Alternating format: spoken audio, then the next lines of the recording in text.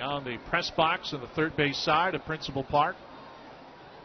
0-1 and a high drive deep into right field. This ball's way back, and this ball is gone into the bleachers. Jeimer Candelario, get out of my yard.